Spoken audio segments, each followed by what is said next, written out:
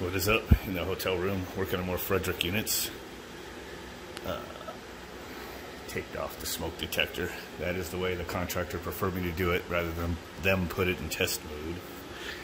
So what I do on these units is I loosen up all the wiring harness snap ring things here that secure to the back of the electrical box.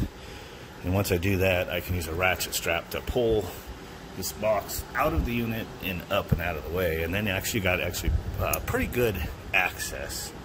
Somebody told me there's no way to change this fan motor without pulling it through the side, but I don't know. I'm pretty sure that unit will come out doing the same step here to lift the electrical box out of the way. So somebody already tried to weld this one before me, and the leak was in this bend, which is not where we've been getting the leaks on these. We've been getting the leaks on these right here on top of the compressor, which we have 3 of them leaking there, which is why I've got these new assemblies from the factory for us to replace. Just not on this one. So I welded it right there. I have the feeling that this box was in place and they reached up in there and tried to weld it, because there was no evidence that these wires had ever been loosened and taken off of the back of this thing. So basically these units have been having some issues, some growing pain issues. But I don't hate them like I hate Goodman, because clearly Friedrick puts effort into creating these units and their innovation with these units. Even this electrical box, which I lift out, has hooks right here. So when you lift it out, there's a hook there. When you put it back in, before you attach the screws, it holds itself up. I mean, they included that in the design, which is awesome. So I can just hook it. It's totally going to hang there until I put the screws in there. Just, you know, there's just an effort of quality. I mean, look at that circuit board. That circuit board, the SD cards that record the pressures and everything. So if you need to, you could take a file off and send it to tech support. All the coil temperatures and pressure switch actuations and everything is in there. They have this. They were able to come here and reflash this memory, so I guess they did that already. I found out the other day that they did reprogram these to skip some frequencies where these compressors like to shake, which is what's been cracking a lot of these discharge lines. So that's good. So yeah, I still actually have respect for this brand, just because I think there was a lot of effort put into the tech on these. The way they do the drain even, I mean, the drain condensate comes down over here so it can wick away the condensate out through the condenser coil. And it's got a little loop of pipe out there too. And then if it has a lot of condensate, it's got the overflow thing here, but I think there's this little thing here to lift up. It'll drop the water in here, and then this whole area here is a condensate pan where you have an outlet on that side or this side, and they use this side.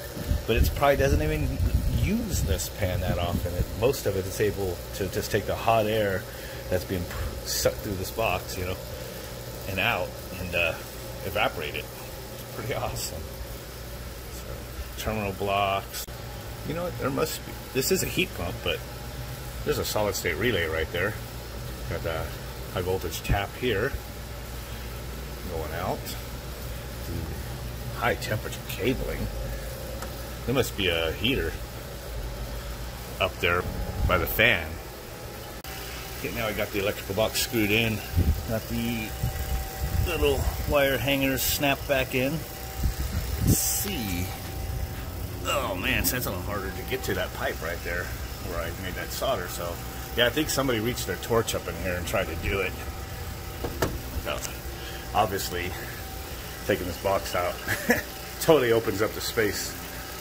Compressor just started. 10 amps. Dang. Is that right? 130 something volts.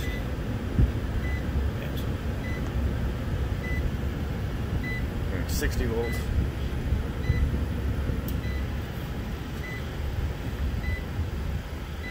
Not a whole lot of pressure differential yet. 90, 07, there we go. It's ramping up. 214 volts.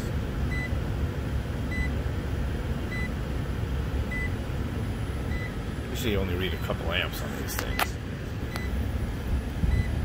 10 amps.